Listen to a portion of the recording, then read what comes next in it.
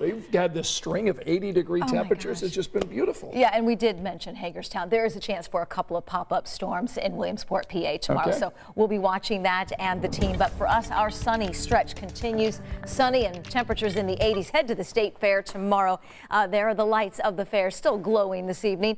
We have clear skies and 72, a light north wind at 5 miles per hour, and very comfortable levels of humidity. 82, 63 numbers from today, and we're running a little cooler than where we should be. Averages are 85 and 65. Your Thursday forecast, as the winds lighten up, chance for a few patches of fog very early tomorrow morning. Once the sun comes up, that will lift pretty quickly. 78 degrees by midday, and highs tomorrow afternoon in the low to mid 80s.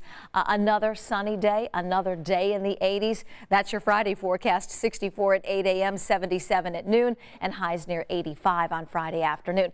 We talked baseball with the Little League World Series. We've also got football and lots of it. Not only the Colts and the Lions tomorrow at practice and that preseason game, but Operation Football kicks off on Friday evening. Kickoff temperatures will be in the upper 70s. Dry tomorrow, dry on Friday. Still eyeing a weekend rain chance. There will be some showers and storms off to our east and back to the west. That was 8 a.m. on Saturday. Stop it at noon. If we get anything popping up Saturday, they're going to be a few and far between. Best chance for a couple of storms around on Sunday. 84 tomorrow, 85 Friday, 86 with a late day storm chance Saturday. Few storms around, but not a washout Sunday. 82.